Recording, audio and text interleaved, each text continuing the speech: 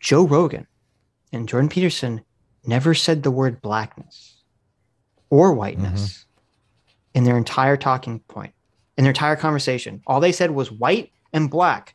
And they're very clearly talking about skin color. And it's Michael Eric Dyson who has now twisted that around, black to mean blackness and white to mean whiteness. The very thing that whenever you call them out for doing, they pretend they're not. I love how he goes on CNN and he basically says, like, white people are evil and they're fucking idiots for not acknowledging it. It's like, dude.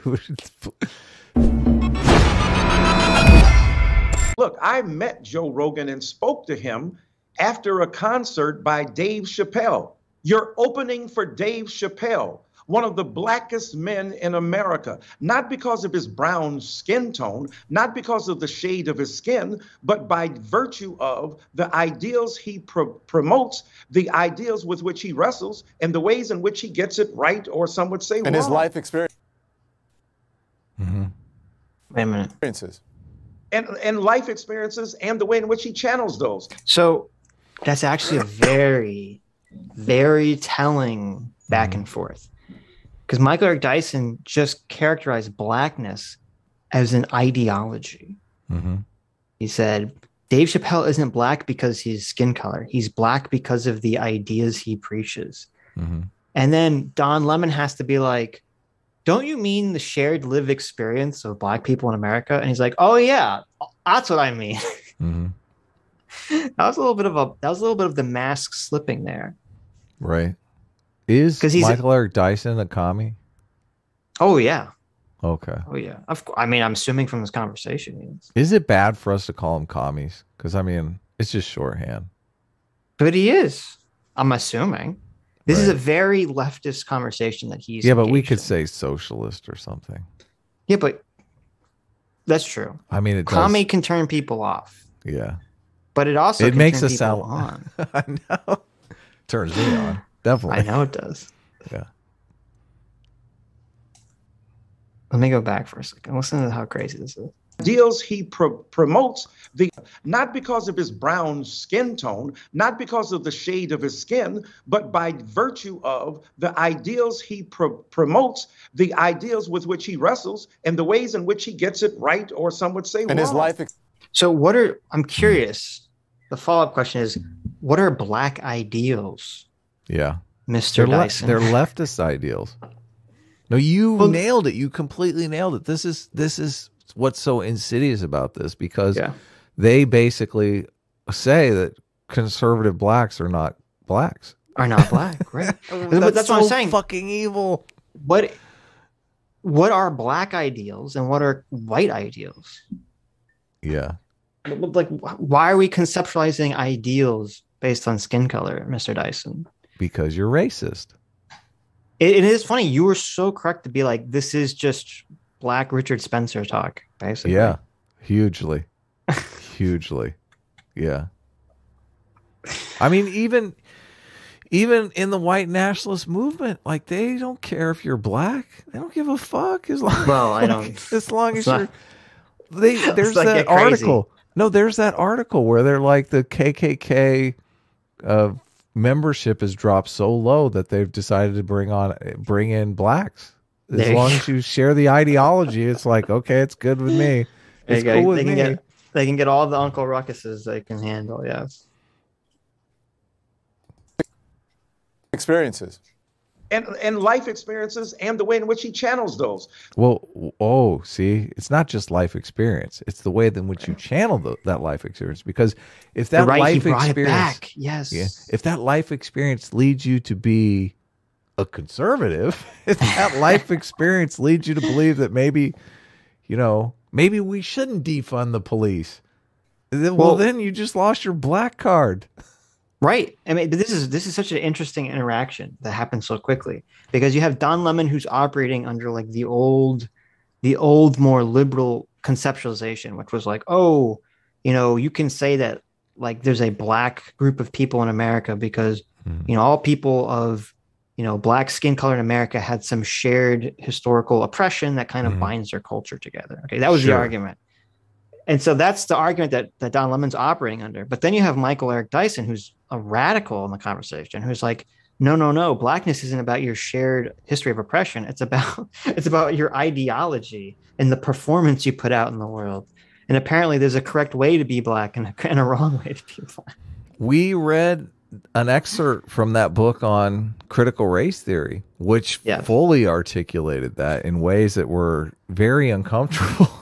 Right, yeah, in the conversation / debate with Jangles.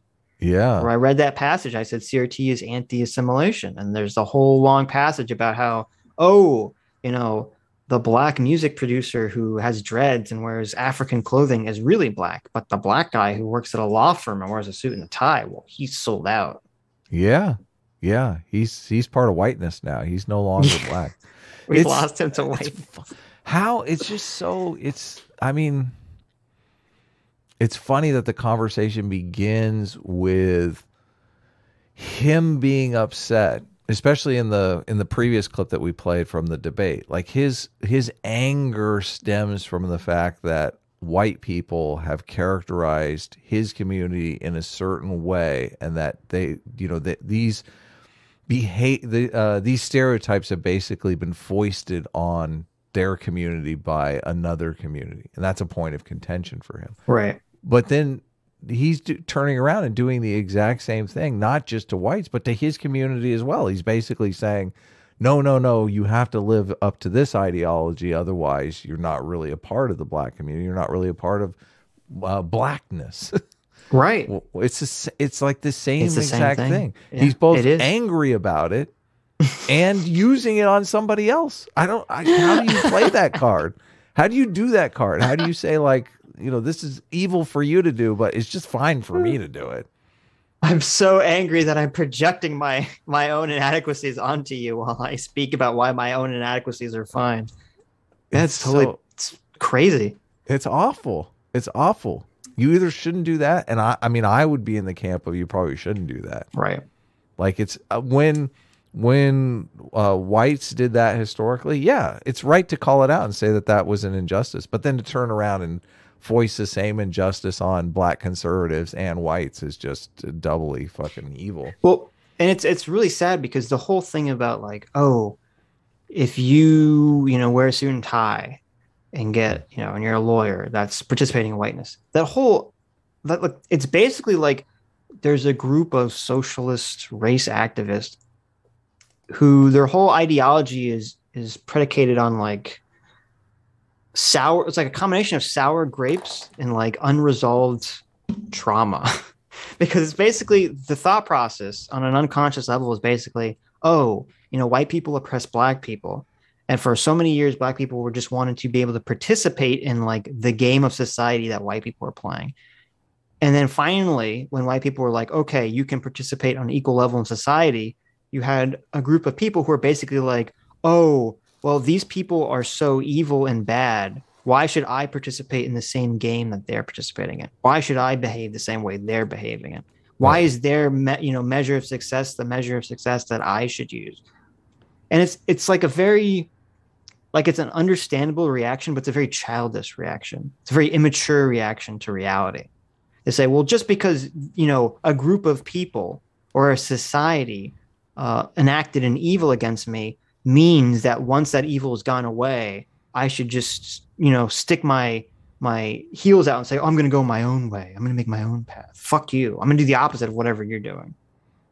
Yeah, that's basically where we're at. It's kind of bizarre because they want to even go as far as saying the entire system itself is racist. Like literally just categorizing it as racism.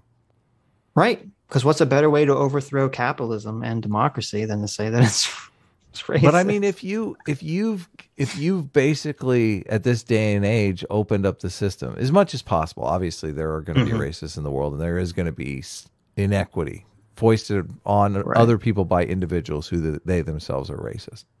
If you've opened the society up, though, as much you're basically trying to give equal opportunity regardless of race. How do you categorize that as a racist system? I just don't like. It seems completely backwards.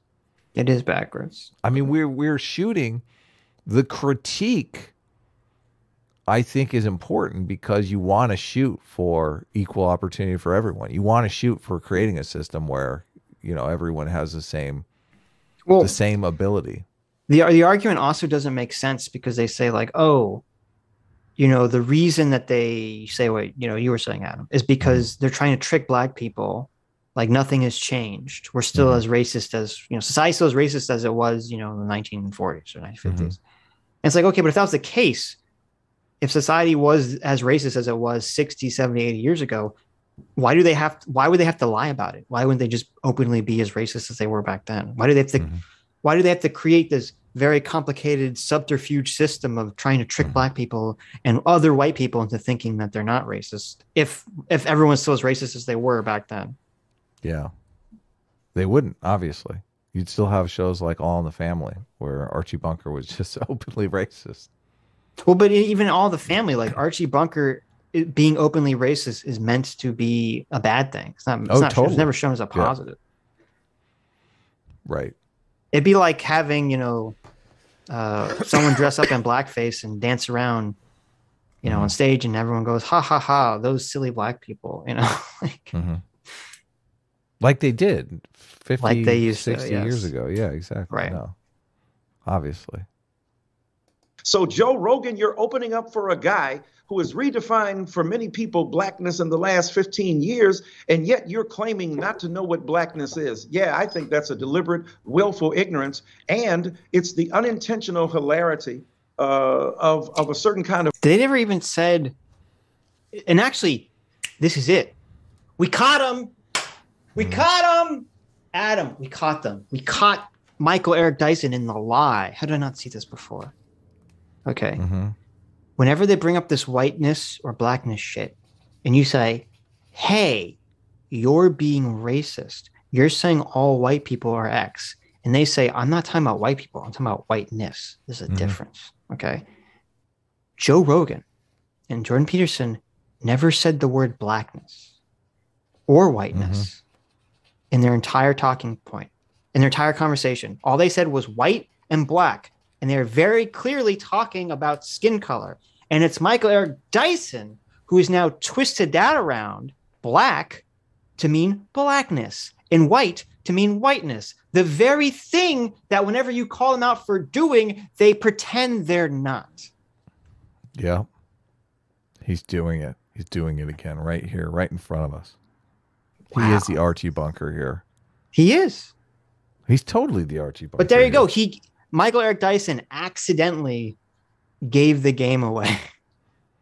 What, the game of turning everything into blackness and whiteness as like a subterfuge for the game of, well, so the game is that they get to be racist against white people. And when I say they, I mean like socialist race activists. Woke activists, right? Well, Michael Eric you could Dyson, just call them racist. I mean, when racist, like Michael Eric Dyson, what they do, the game they play. Color. That's what it is. There you go. Rocks. Yeah, racist of color. Yeah, rocks. When the Michael Eric Dysons of the world play this game, where they get to be super racist against white people, and you say, whoa, you just said all white people are stupid. And he'll say in response to that, Michael Eric Dyson will say, no, I never said white people are all X. I said whiteness. And whiteness is a system of oppression that was created to do blah, blah, blah, blah, blah. Okay. So they'll keep pretending like they're not conflating skin color with the term of whiteness. But in this conversation, Joe Rogan and Jordan Peterson never used the terms whiteness or blackness. They used the terms white and black. So if Michael Eric Dyson honestly believed the distinction between whiteness and white and blackness and black, he should instantly realize that because Jordan Peterson and Joe Rogan are not saying whiteness or blackness, they're only talking about skin color and not these constructed of social hierarchies of oppression. Yeah. But he's twisted around instantly. So he gave up the game that is the intention of these terms, whiteness and blackness, is to play this Mott and Bailey thing where they get to be as openly racist as possible. And then when you attack them on it, they run away to the Mott and they say, oh, no. I'm not talking about skin color. I'm talking about this system. No. Not today. Right. He's saying, I'm not talking about white skin color. I'm talking about whiteness as a concept. But at the this same system time, of oppression that was created, you know, blah, blah, blah, blah. Right. We all know that's a subterfuge. We all Everyone know knows nonsense bullshit. Right? Yeah, exactly. Right. Everyone can see through these people's racism. They get a ROC get a racism pass though. That's the thing. Racists of color, they can do it indiscriminately. No, I'm laughing here. The argument that he's made, because I get bored with these racists. They're fucking. It would be difficult for me to say that Michael Eric Dyson is an intelligent person. I don't fucking see him as an intelligent person. There have been some studies that show racism correlates with low intelligence, and I just think, okay, well, this is a racist motherfucker. And I assume. Adam, you can't call a black person stupid. Okay, that's racist. Why? I called a racist stupid. Oh, you're right. You're right. What the fuck? There you go. There you go. Did I not? Was I not clear when I said? You were clear. I said you were clear. I said racism correlates with low intelligence. Okay. Oh, there you go. Michael Eric Dyson really promoting the stereotype that racists are stupid. It doesn't matter what skin color you are. Okay. Yeah. It doesn't matter. That's why he has to use all the big words. Right. He's got to, you know, he feels self-conscious about it. So the argument that he's making is that Joe Rogan should understand the ideology of blackness because blackness construed by Marxists, by race Marxists. Well, no, because he opened up for Dave Chappelle. And Dave Chappelle, he should understand the ideology of every other comic that he fucking opens up for. No, he's what saying, dream world are you living in here? I know. What fucking dream world are you living in here? Do you know how these comics roll? 10 of them playing a night. You can't possibly know the ideology of every single motherfucker you open up for in a comedy club. Right. Well, and it's funny because I would probably guess that Dave Chappelle does not agree with Michael Eric Dyson's conception of blackness either. Now, are you saying that Dave Chappelle in his last special said, I'm on Team Turf? What the fuck are you talking about, Michael Eric Dyson? Did you join Team Turf? Are you Apparently on Team Turf now, Michael Eric Dyson? Please, we have to know. I think your woke credibility is at stake here. Are you coming out as a turf in this interview? Please, right? He is. Look, there's Don Lemon. He's like, oh my God, he just came out as a turf. Oh no. Well, Michael, what are you doing? According to the way they do, the 6 degrees of separation on the right, obviously, you know, we can do that with Michael Eric Dyson and Team Turf, right? Right. Should we continue? Of whiteness that refuses to own up to what it is. Because if he refuses to acknowledge my blackness, he doesn't have to confront his whiteness. My God. It's so silly. He didn't refuse to acknowledge your blackness. Okay, dude. Take a fucking chill pill. The moment he acknowledges that I am a black man, he has to confront the fact that he is a white man. And in order to deflect that and to defer that and to... Wait a minute. Yeah. I thought blackness and whiteness was not the same as saying someone is black or white. Yeah. Mr. Dyson, what happened? To defend his whiteness, he would rather disappear it. Didn't he just say in the clip, though, he was white? I think he did. In the Rogan clip, doesn't he say I'm white? I feel he does. As Gore Vidal said, we live in the United States of amnesia. And my brother Joe Rogan and Mr. Peterson Dr. Peterson from Canada are parts of that, United States of amnesia, the Canadian virtue and province of amnesia. This is what we're talking about. A willful, white disregard for the truth before them. A willful, whiteful disregard for the truth in front of them. There you go. Listen, white people just disregard the truth, right? I'm not racist because it's really whiteness and not white people, even though white people all have and participate in whiteness, but it's different. And it's also not racist because I said it's not. So there you go. White people, you all share the same trait that all people do that are white because of their skin color, but it's not racist. And because you're liars, but not racist. I love how he goes on CNN and he basically says, like, white people are evil and they're fucking idiots for not acknowledging it. It's like, dude, maybe, you know, take a nap before your CNN interview or something. You're talking crazy talk here. What? Listen. What's happening? Listen, Adam, I'm just saying that all white people are evil and stupid. I don't understand why they won't accept that. Like, why won't they accept that, you know, that they're all lazy, stupid, and evil? Just accept it. I don't understand. Why would they not accept it? I'm so confused. Why does any race resist racist stereotypes being placed on them? I'm curious about that. I don't know. Hi, you just listened to a clip from the Sitch and Adams show. If you like what you heard, you can listen to our live show right here on this channel on Sunday, starting at 1 p.m. Pacific, 4 p.m. Eastern. And if you want, you can super chat us. We read $20 and up super chats on the show and then do a follow-up stream on the following Tuesday where we read the rest of the unread super chats and interact with fans of the show. Subscribe to this channel right here to listen to the live show or to listen to more of our awesome clips.